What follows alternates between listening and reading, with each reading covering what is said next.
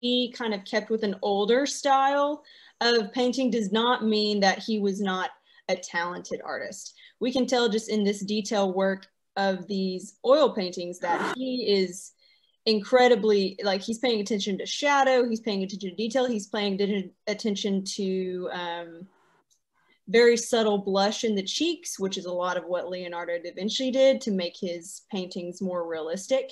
Botticelli is doing the same.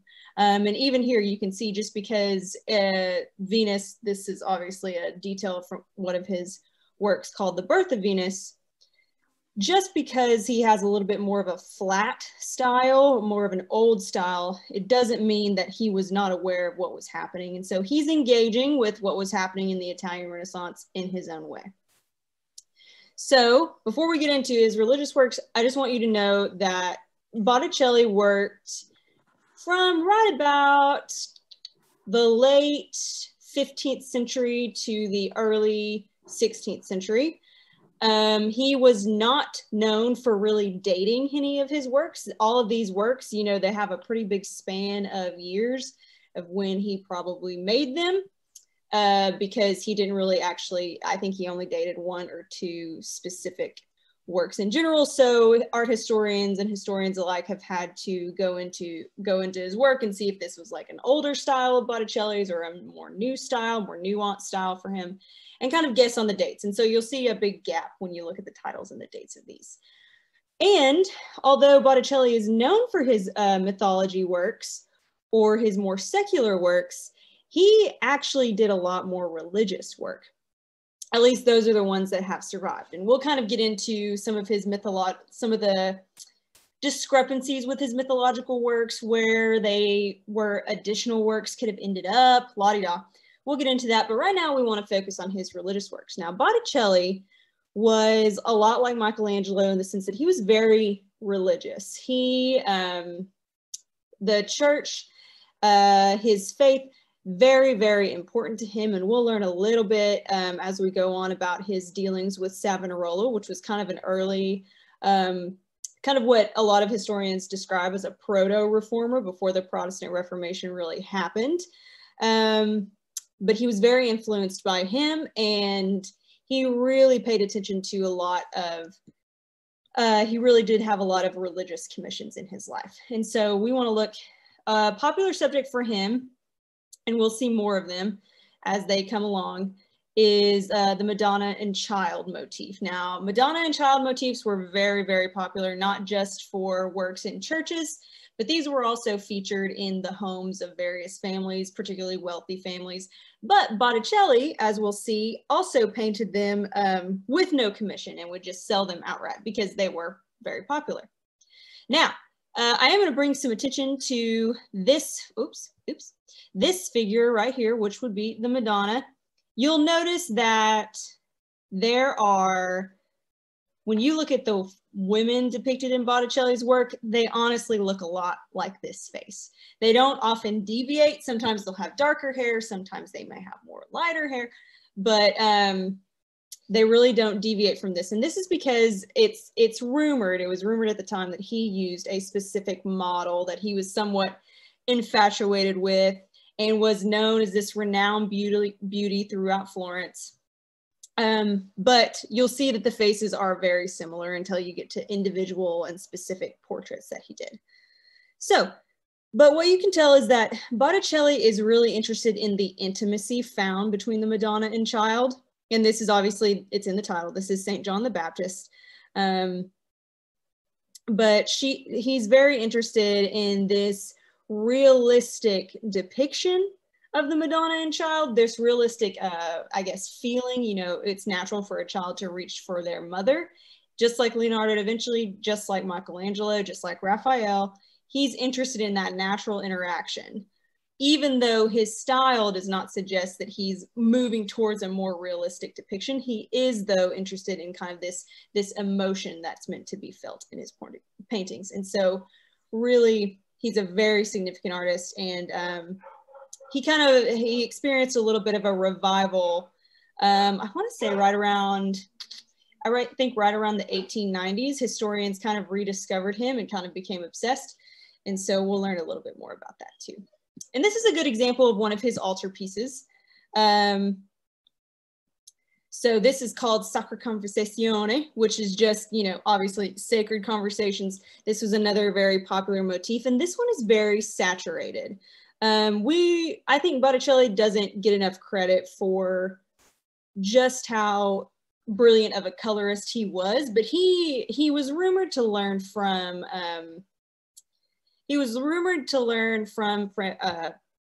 Filippo Lippi, who some historians claim that Botticelli was trained by him. There's no evidence of that, but Filippo Lippi's work was also very saturated. So we can assume that maybe he was not trained by him, but he was definitely very influenced by him. And so you just will get these, you know, bright reds, bright blues. The Virgin Mary is often donned in this specific blue. This color became kind of known for her type of color just because it was so pure and it was so rich, and it was very expensive at the time. So really painters only usually use that blue on very significant figures in the painting. Now his religious works don't always feature Madonna and child motifs or altar motifs, but they also feature certain saints. And so we know that St. Augustine, of course, was a definite important founder of the church, a very important church father. He wrote a lot. I mean, you can go and look up his work. One of his more popular works is called The City of God, where he talks about how the Roman Empire used to treat Christians. Anyway, he was very important in Catholicism, particularly around the time. He was kind of being revived during the Italian Renaissance as well. More and more people were reading his stuff. And a very important saint that a lot of families considered their patron saint was Saint Sebastian. He was very important because he was martyred for his faith. And we can see kind of the depiction of that martyr right here. He has arrows stuck through him. A little bit gruesome, but these are just part of his iconography and how people would recognize, you know, what saint this was. And you can also see some landscape depictions in the background right there. And so Botticelli was definitely interested in a lot of, I guess what you could call diverse subjects in his religious works.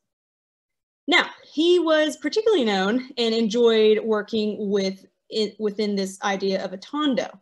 And that just means a circular painting, right? A circular wood panel. And these were pretty popular, especially in the domestic sphere. And like I said, not all of his work, he wasn't commissioned to do a lot of these tondos. He just created them and would sell them later on the market.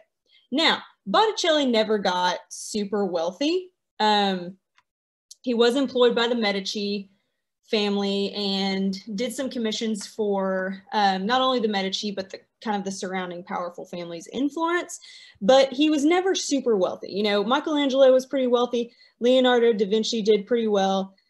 A lot of the famous painters throughout the Italian Renaissance really were pretty well off. Botticelli he wasn't necessarily poor, but he wasn't the richest painter in the world. And it's probably because he would make these elaborate paintings and some of them would sell and some of them wouldn't. But we do know that they were very popular, and he did make money, just not as much as he would make for a commission.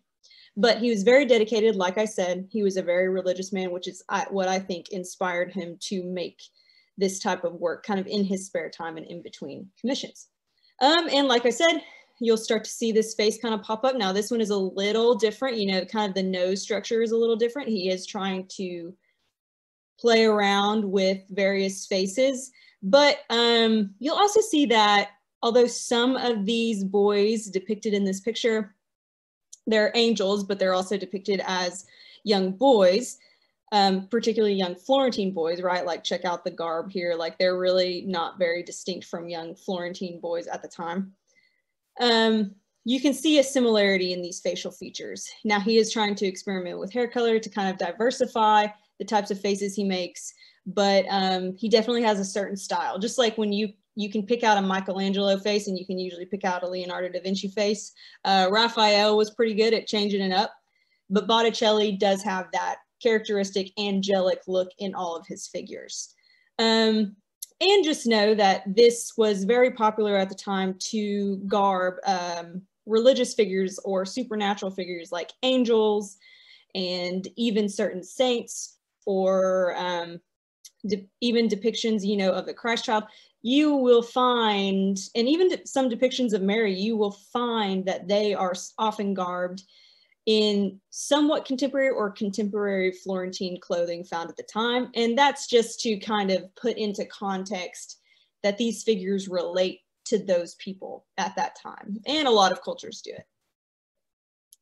Now, this is Adoration of the Magi, and we believe that actually, I want to say the Medici commissioned this. And so an interesting part about this, though, is that Botticelli, that first picture I showed you of Botticelli, he's actually featured right over here in the far right. And he is looking directly at the viewer. Now, this is something that artists would often do just to kind of somewhat sign their work, because not a lot of artists were actually signing their work at the time. But this is how they would actually physically sign it, is they would depict themselves as a certain figure, and they would take an additional step of making that figure look directly at the viewer. Now, it's very interesting, and we don't have a lot of portraits of Botticelli and what he looked like at the time. So it's interesting to know, you know, he obviously was a pretty good looking guy, fair hair, all of this stuff. But you should know he had a very close and personal relationship with the Medici. And not only did he paint religious paintings for them, but he also painted portraits and secular works as well. Now, an interesting thing about Botticelli is that he spent almost his whole life, in fact, he did spend his whole life living in Florence, pretty much in the same house that he was born and raised in. And he lived with his brothers, or lived with his brother most of his life. He didn't ever leave Florence. And not that that's necessarily strange, but Leonardo, who was working at the same time as Botticelli, was kind of, you know, bopping around. He would go from Florence to Rome to Milan, back to Florence, back to Milan. And most artists in their careers were like that they would kind of go all over Italy. And a lot of artists even actually got a little bit more international. We know that Artemisia Gentileschi, who was an Italian Baroque painter, was actually one of the first more internationally renowned painters, because she actually, not only did she do work in Italy, but she also did work in Spain and France as well. But Botticelli really never left Florence. This is the only time that he ever really left, and this is actually found in the Sistine Chapel on the walls below Michelangelo's ceiling, and the tunnel. I've just blanked on what that word is, but where his ceiling is, the vault where his ceiling is, it runs down, and then there's a section that is dividing that from the rest of the walls. And so below that, you'll actually find works from Botticelli and Raphael and other kind of major painters that worked before Michelangelo in his ceiling. So, but they don't get a lot of attention, because obviously it's Michelangelo, right? So now Michelangelo's work does interact a little bit with the work from Botticelli and other artists. He was very interested in the story of Moses, and he made a lot of distinctions between this idea and concept of salvation between Moses and Noah. And so he is working with them, but he is overshadowing them as well, because that's what Michelangelo did. But this is titled The Youth of Moses, and it depicts, this is obviously Moses right here, God calling him. This is very popular at the time to depict different scenes from their life in one representation. You know, this is a fresco, but it could be in a painting, or it could be in an oil painting, or whatever. But this is just different scenes from his life, and he's obviously identified wearing this yellow robe right here. And so it's depicting different scenes from his life, because he was a significant patriarch in the Christian faith. And this is titled Lamentation of Christ. Now, lamentation was also a very popular motif in religious works during the time. You'll see a lot of lamentations really pop up. They were very popular in kind of this more medieval style of art, and then they became very popular towards the end of the late Renaissance and going into the Baroque period as well.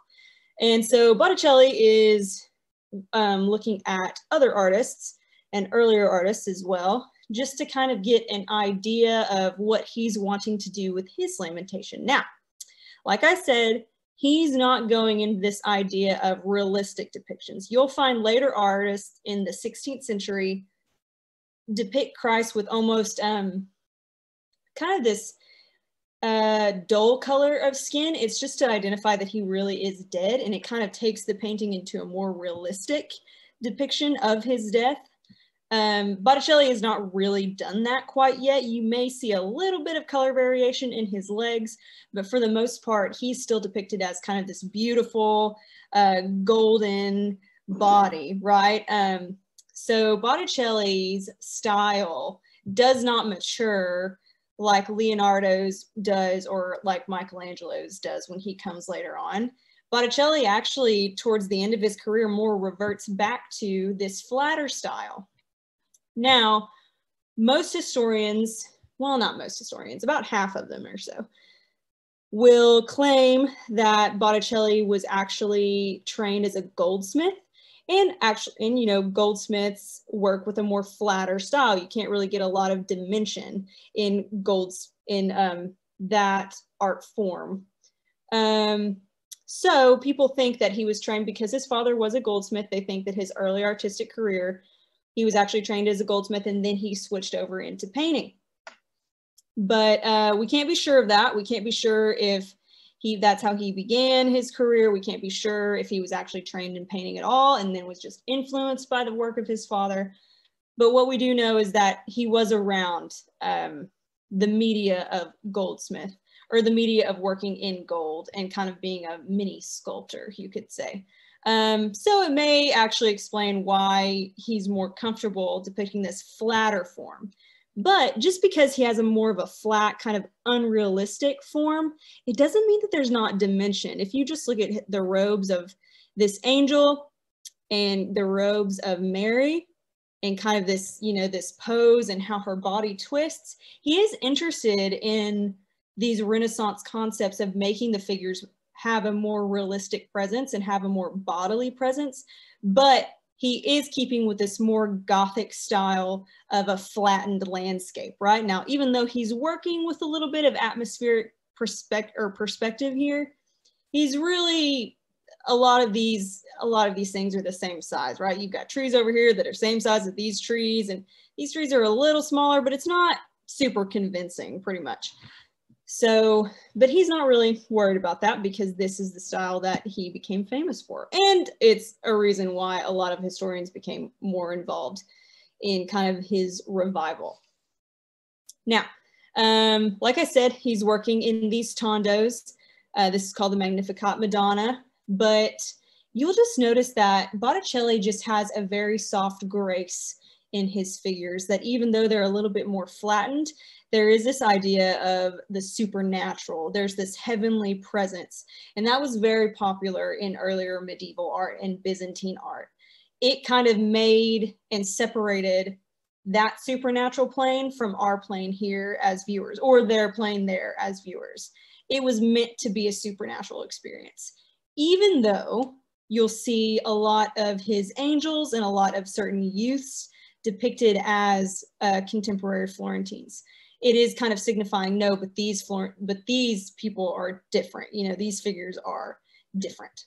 And you've got the San Marco altarpiece here. Now, this is an interesting one because this whole idea of a second register of heaven right here was pretty old school. Michelangelo kind of reintroduced it in a nuanced form in The Last Judgment, where he had different registers of clouds pretty much. But this whole idea that you can see what's happening in heaven, and you got apostles, popes, saints, whoever is depicted. I mean, not just necessarily here, but a lot of people, a lot of individuals would be depicted on the second earth plane, right? Earth register instead of the supernatural register. But to know what's going on in heaven, that's very, that's very kind of, I guess what you could say is old school. It was more popular kind of in the early 15th century rather than the later. But Botticelli is still working in that idea and in those concepts. And he's still working in these older styles, so much so that it causes Leonardo da Vinci to actually make fun of him and scoff at his landscapes. So Leonardo was a bit of a drama queen too.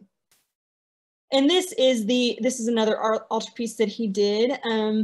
We know that the patron definitely requested more of a naturalistic scene. Botticelli is paying a lot of attention, even though these are flattened florals, he is paying attention to certain diversity of florals. And he's paying attention to kind of making a very realistic Christ child. You know, he's kind of made a chunky baby here, like babies are supposed to be. And as you can definitely see, like, you can see the similarity of the faces, and you're definitely going to see it. You know, just think of the birth of Venus face that you saw at the beginning. Probably going to be able to identify all of them. Now, we're kind of going to leave his religious paintings, but he definitely, towards the end of his career, he started becoming, like I said, he was a follower of Savonarola. Now, Savonarola was not the most popular guy in the world. And Botticelli's religious paintings and style, especially the ones that he painted for Savonarola, because he was commissioned by him and he would make him paintings just anyway because Botticelli was a follower of his style began to change, and it began to become more flat even than what we've seen. And he kind of began to revert back to this earlier style of medieval art, keeping the amount of detail work, but it was definitely to make a distinction that this is a religious painting and these are religious figures and they should be treated with respect and not the same amount of respect that we just give regular people in our lives. They shouldn't be depicted as normal people. That was one of Savonarola's biggest concerns, is that all of the religious figures that we were featuring, whether it was Christ, whether it was the Virgin, whether it was a saint, whoever it was, Savonarola complained that we're treating these people as if they're just ordinary people, right? They deserve our respect. They deserve to be treated better, pretty much. And he actually had a quote that "You've turned Mary into a common whore," is what he said. So he was an intense guy, and he wanted to see reform in the church. Botticelli became a follower. Therefore, his style started to shift and change later in his career. But throughout his career, he continued to paint portraits. Now, this is the portrait of Dante. Now, we know Dante as the author of the Divine Comedy. He lived before Botticelli, but Botticelli was a big fan. He even went on to paint a manuscript of Dante's Registry of Hell. And so he's definitely big fan of Dante, and Dante was a very important figure, and he actually became a very, very important figure for the later Protestant Reformation as well.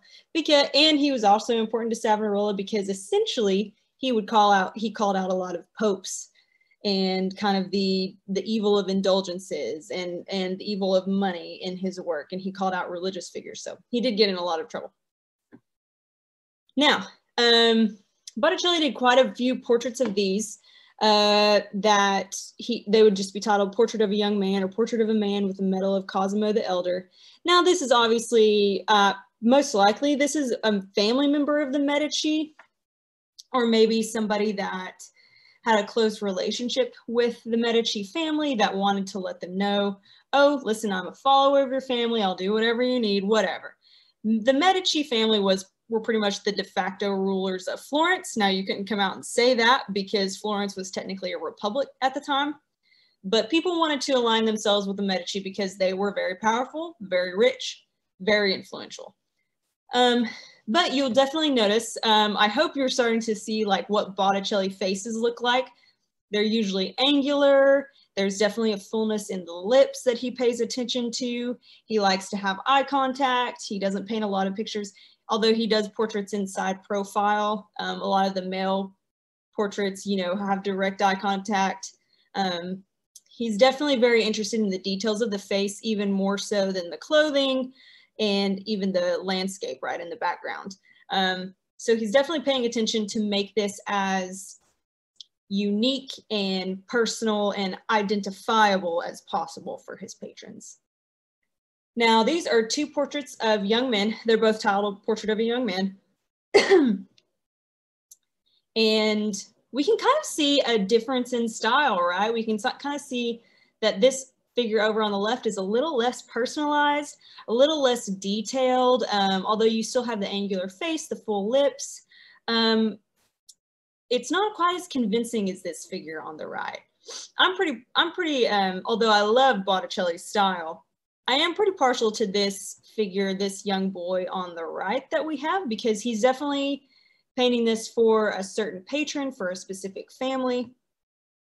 You know, he's got this gorgeous curly hair, but his eyes are making direct contact with the viewer. His nose is more detailed, lips are still full, but you can definitely see the blush in his cheeks, a more angular jaw. The inclusion of the neck is not so hidden from the hair. And so you can definitely see that Botticelli had the talent to make his figures more realistic. A lot of people think like, oh, he just liked this older style because he couldn't do what Leonardo da Vinci was doing at the time. And that's just not true. And we can tell that right here, because this is a pretty impressive portrait.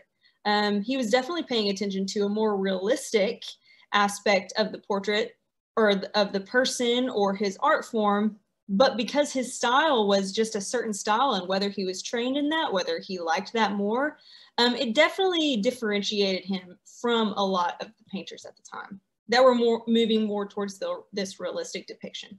So he definitely had the skill to do it. He just had a certain style that he adhered to. And of course, we had to include the ladies as well. His portraits of women are just very beautiful, very striking, and usually very detailed. Now, we'll go over this a little bit more in our next series of women in art, and kind of how the depictions of women have changed throughout time, and how female, you know, the popularity of female artists kind of changed them as well. But just know for the Renaissance, a lot of feminist scholars in particular believe that female portraiture was a form of ornamentation. So these wives were more considered ornaments, which is why they're so detailed. So they were just ornaments of beauty, right? They made the family more beautiful. Now, I don't necessarily always agree with that, but there is a point to be made that women were a bit more objectified at the time. They were definitely told to kind of like, no, your job is here, your job is home, you're not going to come out into the world and do all these things. Now, you can argue to the extent of that, and I definitely have, but you definitely will find until Leonardo da Vinci, the woman stayed in this side profile while the men looked directly at the viewer. And a lot of people have interpreted that as, instead of seeing them as a person, they're really more of an ornamented object.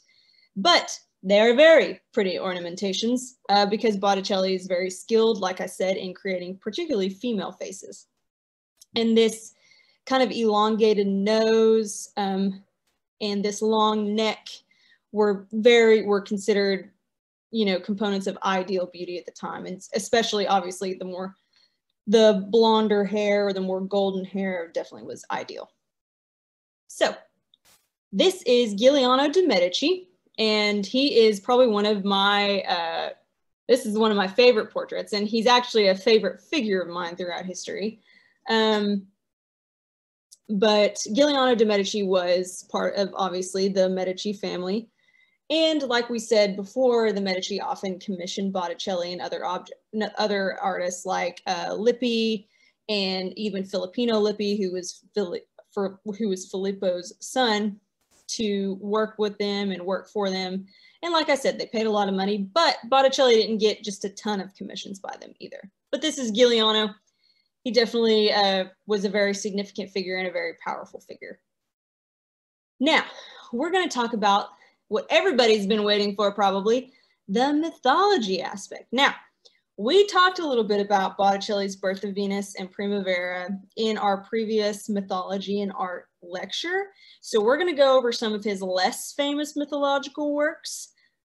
Botticelli was known, even back then, for his kind of very gorgeous renditions of secularized work. Now, we know that in the Renaissance, these secular works were very important to the people because there was this revival of classicism, of classical antiquity. And when you revive antiquity, you revive all the philosophers. And when you revive all the philosophers, you revive all the poets. And when you revive the poets, you get what? Mythology.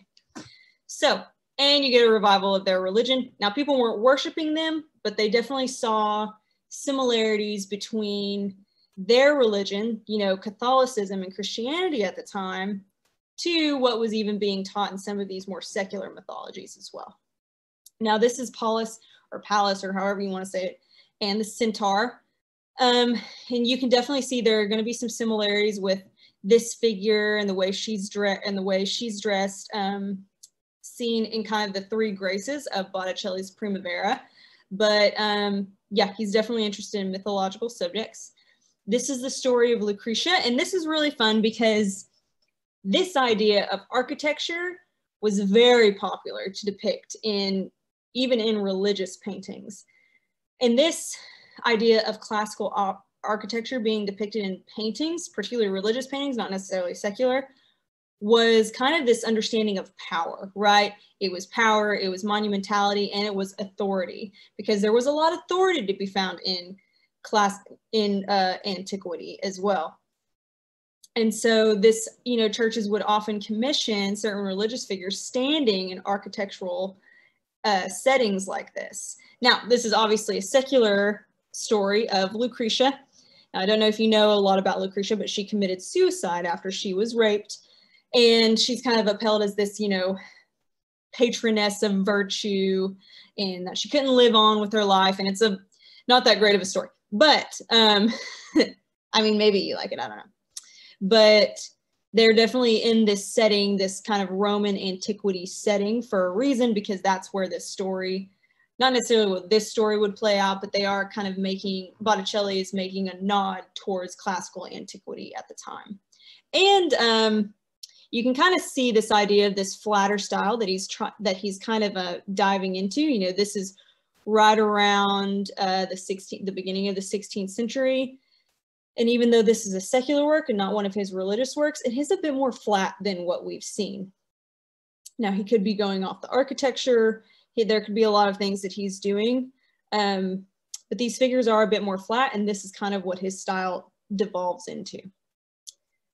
Now, this is another work, and I included it because you get to see another kind of architectural setting. We kind of went over Raphael's School of Athens, but these architectural settings, like I said, not only provide stability to the painting because they're so balanced, but they also provide this air of erudition as well. So not only are they powerful and monumental, but it also means that the patron is scholarly, right? They're an erudite. They know what they're talking about. They're very knowledgeable. They're rich, so they're educated.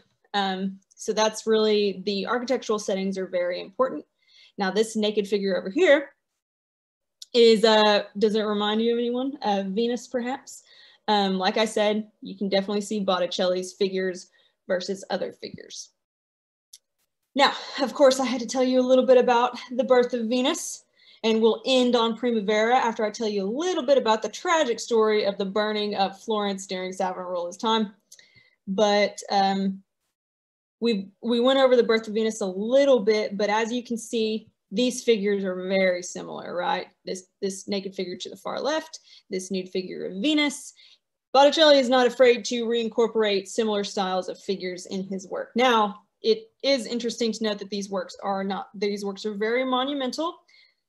This one, most likely, and actually his Primavera, most likely were commissioned for a wedding. There's definitely overt sexuality in these works, and they were probably commissioned to actually be put onto pieces of furniture. Primavera was actually probably commissioned to go on this idea of a day bed, and it was meant to inspire. It was meant to inspire love, right? Love making, having kids, the marriage bond. It's meant to inspire all those things, because it was thought that if you thought on these things, then you would be more fertile, right? And fertility brings heirs, all this stuff. Heirs inherit what their parents give them, la-di-da. So it was definitely, most scholars believe that both the birth of Venus and Primavera were commissioned for the celebration of a wedding, and definitely an important wedding. Perhaps Primavera is thought to be for a Medici wedding, or specifically, we don't know much about whether the birth of Venus, what family it would have been for, but we do know that they were pretty wealthy at the time. And we've gone over Primavera as well, but as you can see, this delicate, transparent, kind of gossamer fabric very popular in his secular work. He would not include this in his religious works, right? Because Savonarola was like, you can't liken Mary to one of these, you know, common, you know, fake goddesses, right? But Botticelli was definitely interested in depicting these secular figures pretty much until Savonarola really got a hold of him. Now, the tragic part, which we're going to end on sad news, the tragic part about Botticelli is that a lot of historians believed he did more of this type of style in his mythological works. But we believe that at least 2 were destroyed in kind of this great purge that Savonarola did over Florence. Savonarola had so many followers that eventually it kind of came to this great book burning, art burning, you name it. A lot of things were burned at the time that represented kind of idolatry, this idea of idolatry. And a lot of historians believe that at least 2 or 3 Botticelli paintings were actually thrown into that fire. Not all, but a lot like to assume, because we don't have a lot of his mythology paintings left. And because The Birth of Venus and Primavera are so mature and so well done, we believe that these were not his first mythological works. But because Botticelli was a follower, he wanted to respect Savonarola, and so it's thought that he actually put 2 of his own paintings into the fire. So we've lost some probably pretty significant Botticelli paintings throughout history, but that is life, and that is, you know, kind of the woes of art historical study. So I hope you've learned that Botticelli was a very interesting character, very, very religious. He quit making secular paintings towards later on in his career after he started following Savonarola, and then even his religious paintings started to change in style, form, and even subject matter because of what Savonarola was teaching at the time. So I hope you've enjoyed learning a little bit about Botticelli and his life, and if you have any questions, now's the time to ask them.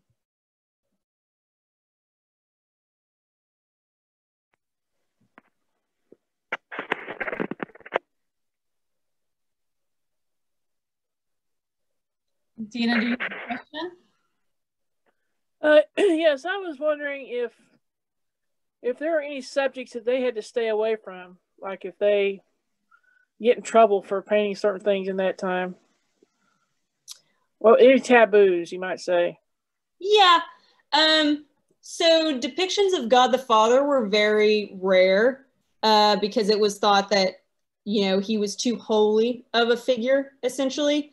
And so depictions of Christ became very popular because he was man, you know, man come to earth in the incarnation. So there was that earthly element. But you didn't necessarily get in trouble for that, although it was kind of a, that's kind of interesting. So it never became super popular. What you can really get in trouble for were, I mean, you couldn't do, I want to be careful with how I say this, but, you know, a lot of contemporary artists, especially kind of when you think of edgy contemporary artists, do overtly sexual, or have overt sexuality in their work. You would not find that in the Renaissance. You'll see a nod, you'll see a nude, but you won't see 2 people entangled or anything like that. So you had to stay away from that.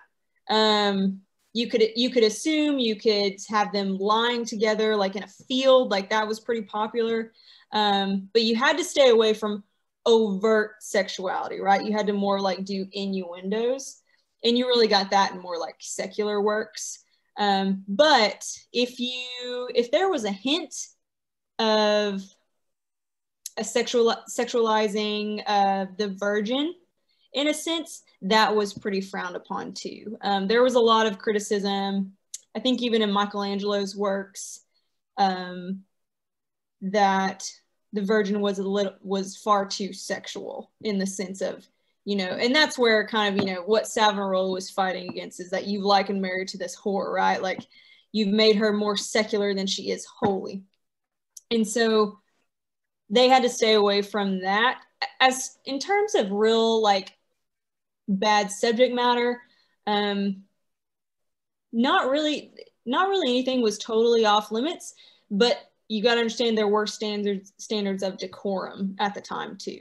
And so maybe the subject matter wasn't necessarily limited, but how you depicted that subject matter was limited.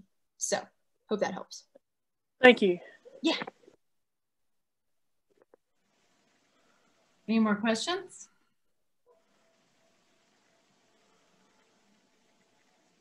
Oh, I'll go again. Okay.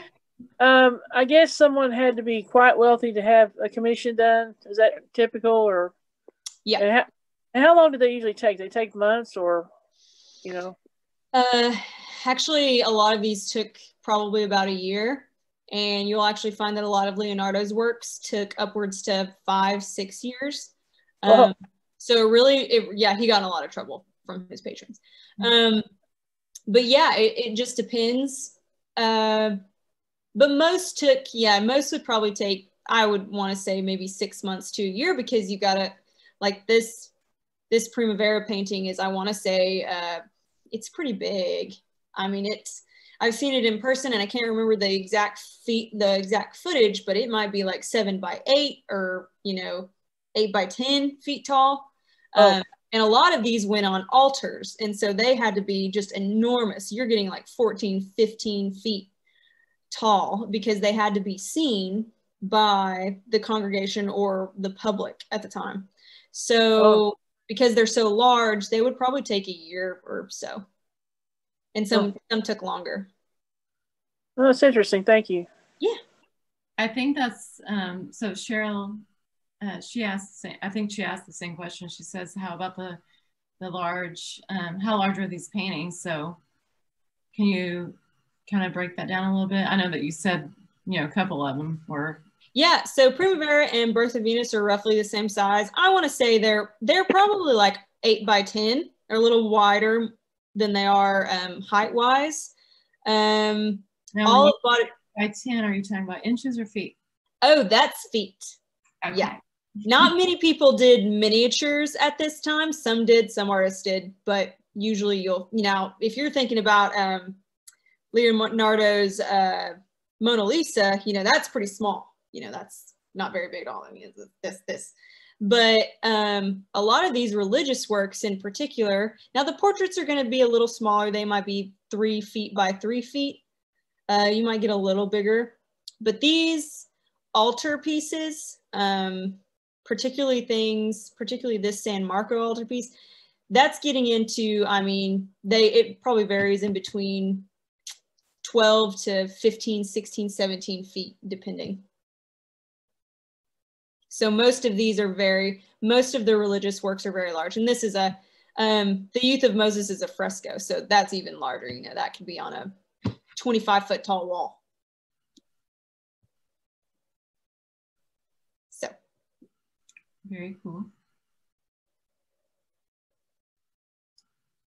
Yeah, and that makes a lot of sense, because when we're looking at the slide, we're like, oh yeah, they're just mini. Why would it take this artist any time at all to make such a thing? Yeah. All right, so does anybody else have any questions? Yeah, let me ask you, are most of these paintings in museums, collections, and any idea what's the value? Because I've been to lots of museums around the world, and I love checking out the art, but you never see a value. And I know they always say priceless. What does that actually translate to? Yeah, so Botticelli's work easily goes into the millions. A lot of these works are in museums now. You'll find a lot of them kind of scattered throughout Florence, Rome. You'll even see some, I think France has a couple. But some of these major works, I want to say there was a Botticelli that just sold, and I want to get it right. Hold on, let me look.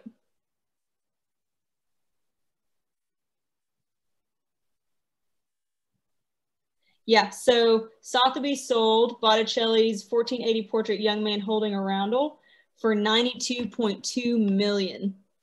And that was just recently. So that kind of gives you an idea of... I missed out on that one. Yeah.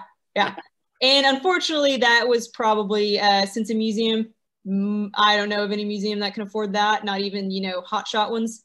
That's probably a private patron. So unfortunately, we probably won't be able to get to see it.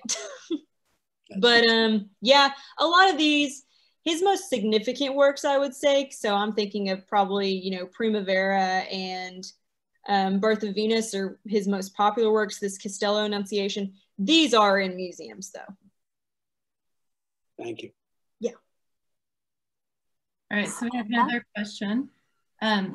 So because of the size and how do you think they were created? Were they, do you know if they were with ladders, or like did they have to, you know, get boards and ropes and, you know, pull themselves up to the top of them? What do you think? Yeah, an interesting question. I would say there's probably a little bit of both. So Botticelli, like most artists, had a studio setup. So he usually was working with assistants as well. So if you're looking at, let's just look at this San Barnaba altarpiece right here. Most likely his assistants filled in some of the coloring of these robes, they may have been responsible for all of the florals that he did. The importance in these artists is that they came up with their own design, even though they didn't paint the whole thing. These were their designs, and that was the importance of artists at the time. That's what really set them above, you know, certain artists, was this aspect of design. So Raphael was good at design. Michelangelo, why he became so popular is because he was known for his disegno, which just means that he came up with these elaborate but balanced compositions that really a lot of artists could not come up with. So yes, they employed ladders. Yes, they probably had boards with rope. You know, when you think of Michelangelo, he was pretty much on scaffolding, painting the Sistine ceiling, and had to lie on his back. And then he would complain. He's like, oh, I got the worst neck cramps ever. You know, he was kind of a drama queen about it, but we'll allow him to be because we can assume that was a tough job. So yes, anything that would assist them in getting up there, they probably used. So is it very common for them to have had assistants helping them with doing the paintings? Yes. Really? Yeah, Raphael was actually, he had a whole workshop of young assistants that he was teaching at the time, varying from 10 to 15 to 20, kind of like what Andy Warhol was kind of known for. He ran this workshop of just people in and out all the time, and he made the designs, but they kind of produced it in a sense. And so artists would come and do, Botticelli would obviously, I think Botticelli was probably more involved. And Raphael and all these big names, they were very involved with their work. I don't want you to think that they weren't, but there were certain details that their assistants most likely filled in that weren't the main, wasn't the main concept or the main subject. You know, when they start paintings, do they do a sketch or they just start painting? What do we know? They would, so it was a transfer. So most artists worked with a variation of charcoal or even maybe some lead, but they would transfer, they would do these designs and usually transfer them over to the canvas, which means that they would sketch in a large sheet of paper or cloth what their design was, and then pretty much stick it to the canvas and transfer it that way. But but there were different techniques. Sometimes that, you know, you'll find in Leonardo's sketchbooks, there were sketches everywhere, but he eventually would have to take those sketch, multiply them in size, and then, you know, kind of mirror that sketch or put that sketch somehow onto the main work.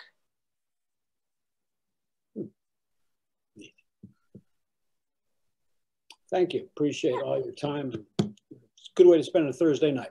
Thank you. Good, good. I'm glad you guys enjoyed it. Botticelli is definitely one of my favorite artists, and he gets a little bit of flack for having this older style, but I think that's really what differentiates him from what others were doing at the time. And I think I'm glad that his painting sold for so much, because that tells me that, you know, people really do, there is something about this style, this more supernatural, more graceful style that we see, that kind of came from the medieval period that Botticelli kept.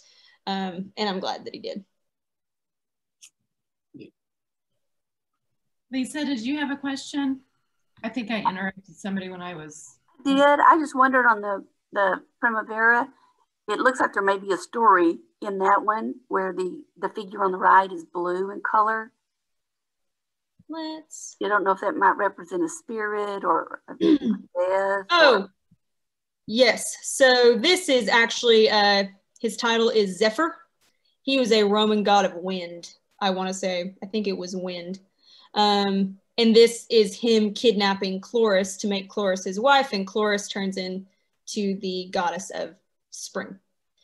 So this is actually a god, or a Roman god. And so he's blue because of kind of wind, air, cold. Yeah, okay. Those associations, yeah. Yeah. Good question, though. That's a good question.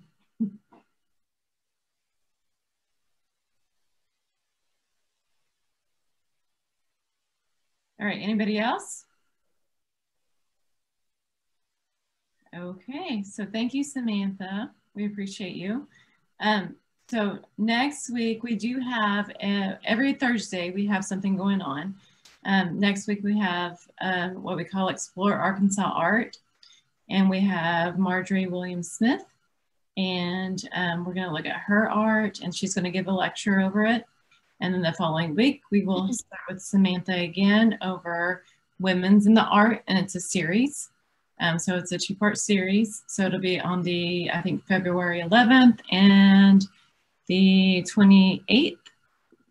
So yeah, so just look out for that. You can look at it on Facebook, or you can find us on our webpage and register for them. The Explore Arkansas Art is pretty new. You know, we started in January, and we've had a lot of people interested in it. So yeah, it's very cool. Both of our programs are doing so well, and Sam is the one that does the lecture live. So yeah, if you ever have any questions, or if you have any ideas that or things that you want her to discuss, you can just send them to us. You can get on our website and find that information to send it to us, and we would gladly have her research and find that, since she's our curator. So we appreciate you guys being here tonight. So thank you.